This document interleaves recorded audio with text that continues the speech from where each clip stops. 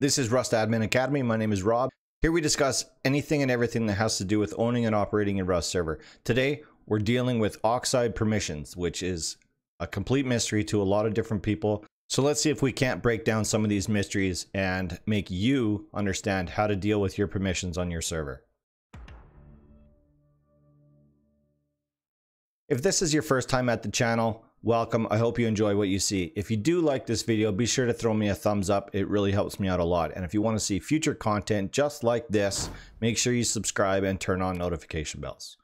Okay, so one of the most complicated aspects of owning and operating your server is permissions. Now, a lot of you may not even know what permissions are, and it's just that. It's allowing a player to do something specific. So in each plugin that you come across on Umod or ChaosCode or a custom builder, most plugins are going to have permissions associated to it. So if there's a group of people that you want to be able to do something and a different group that you don't want to be able to do that same thing, then that's all done by permissions. Okay. Dealing with the astronomical list of permissions that you may or may not have on your server, because it's based on how many plugins you have, can be a very daunting task. But we're going to discuss two different tools that I use that makes that process super easy.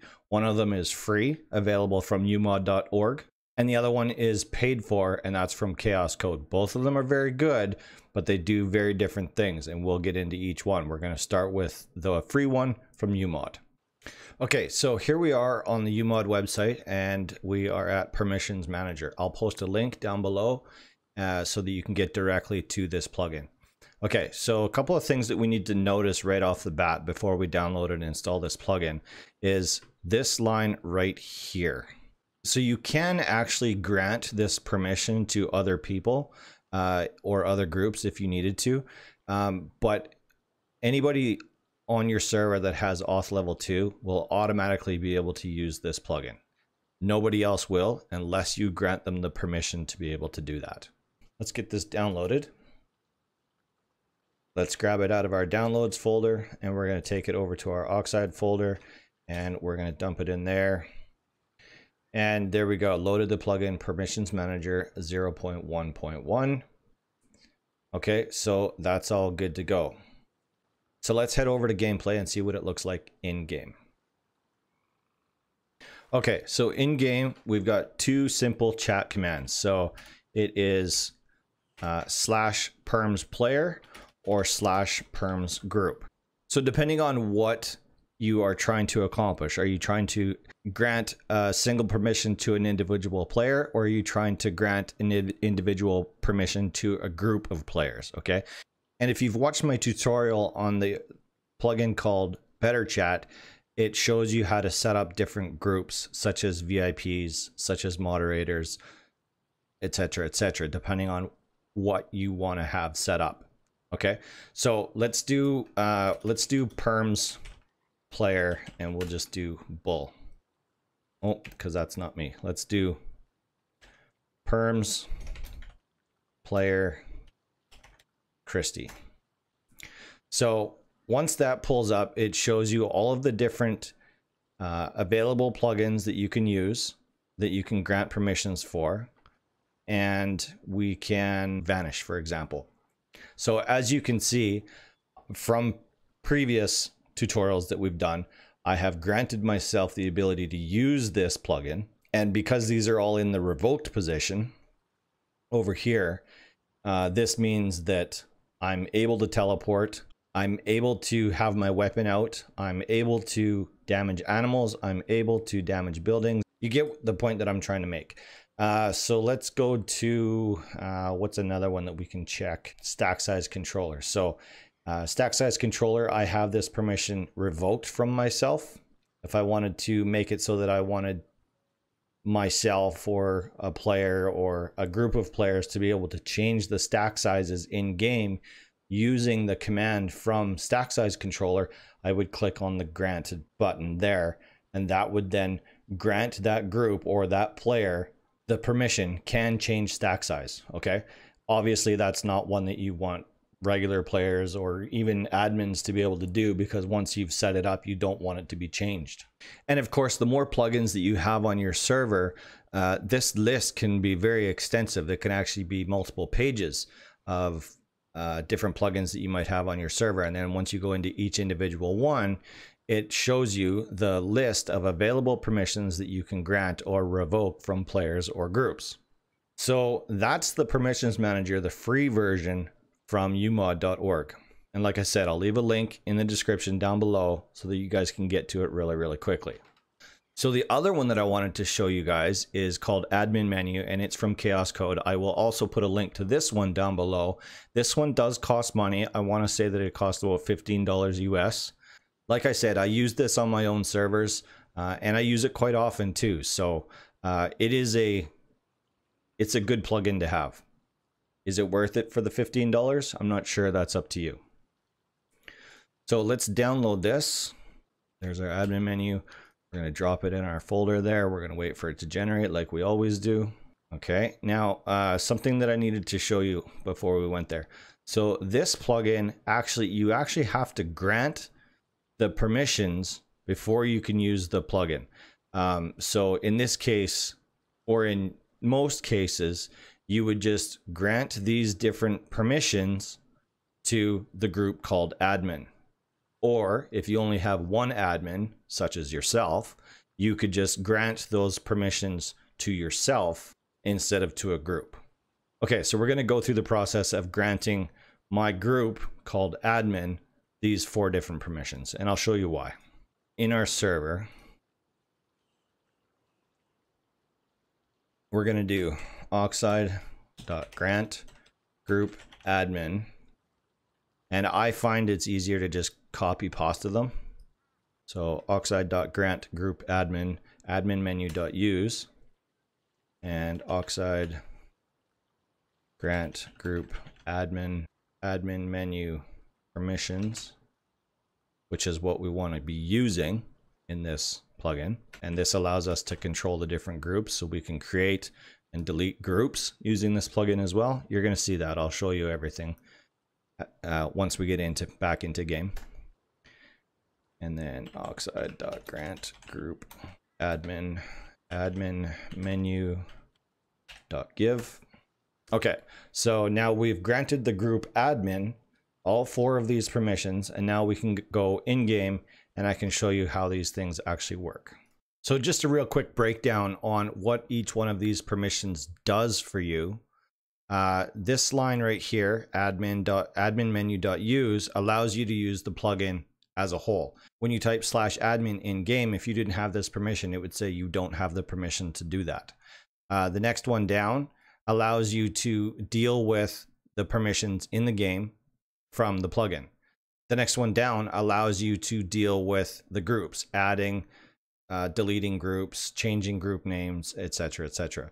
The bottom one here, admin menu.give, allows you to give items to players just from inside this plugin. So that's just a real quick breakdown of what each individual permission does. And you can think of who you might want on your team to have these different abilities. Think about that. So once we're in game, we can just type /admin, and that brings up this menu right here, this GUI. So as you can see, the permissions tab at the very top in the middle here, that is one of the permissions that we granted our group called admin to be able to use this section. If you didn't grant yourself that, you wouldn't even see this box right here. Same thing goes for give items as well as groups. So while we're in here, I might as well show you. Let's go to groups first. So in a previous video, and I'll post a link to it right now, shows you how to that you have a default group and you can create an admin group. So this is just showing you what groups you have currently on your server, and if you want to create another group, you can do that. Let's just create a group here real quick, just so that you can see what it looks like. So now we've created a group called VIP. Now let's go into the permissions section, and we want to control group permissions. Okay, so let's do the admin group. You're gonna see a lot of these are green because we've already we've already granted a lot of these permissions, but this is what it would look like if you wanted to grant a permission to a group. And all you got to do is click on it. It turns green. Now that group has that permission. If you want to revoke that permission, just click on it again and it takes that permission away. And the more plugins you have on your server, again, same thing as in the other plugin that I was showing you, this screen would be full of different permissions that you can grant or revoke from players or groups. If you just wanted to be working with a specific player, you can do player permissions right here. And I'm the only one in here, so that's the only one that I can show you. But if you wanted to just grant a specific player a certain permission, you can do that here. So it just makes it super easy and definitely faster than doing it through your game console where you have to type oxide.grant user name permission. It's just a super easy way of managing your permissions. And if somebody tells you, hey, I don't have the ability to do B grade or something like that, or whatever, pick a specific plugin that somebody's asking you about, then you can quickly jump in, type /admin, and quickly see what permissions that player has or doesn't have, and then quickly correct it or whatever you need to do. So just to finish up with admin menu from ChaosCode, I just wanted to show you guys a couple of other things that you can do with it. So we talked about the give items permission, and this is what that menu looks like right here. And it's broken down quite effectively. So you just pick like how many of whatever item you want to give, and then which player you want to give that to. And as you can see, I just gave myself 1,000 4x scopes. Whatever. So that's the give. Console commands. You can actually change these in the config file. That gets a little bit advanced. You can't actually add commands in here. Like, let's say it's stuff that you do on a regular basis. You can put those commands in here, and it just makes it a little bit easier and quicker to get to. Chat commands, if you want to TP yourself to a specific player, click on use, and if you had more players in the game right now, this would show a list of players. Right now it's just showing me because I'm the only one in here. And then offline players, same thing. If you wanted to teleport yourself to a specific player, you could a specific offline player, you could do that here. You can use that for like tracking down cheaters or suspects or whatever, right? Like, it just makes it so that you don't have to search around the map trying to find where this person is sleeping. Toggle God mode. You can't just do that. You actually have to have a plugin. I think it's called, actually I forget what it's called, but there's a separate plugin that allows players to be able to use God mode. As you can see, we don't have it on this server, so it says unknown command. And what else can I show you? Oh, if you want to teleport a specific player to 000, which you never want to do because that's always going to put them underneath the map. But I guess technically you could do it. Or if you want to do player to player, i.e. you have a friend that's looking for another friend and you want to be able to teleport friend 1 to friend 2, you can do that here. You just select that person and then the person that they want to be teleported to, and it's super easy. So that's the basics of admin menu. Again, like I said before, it's a very powerful plugin. I use it all the time. Let's say it is $15. I think it's worth it.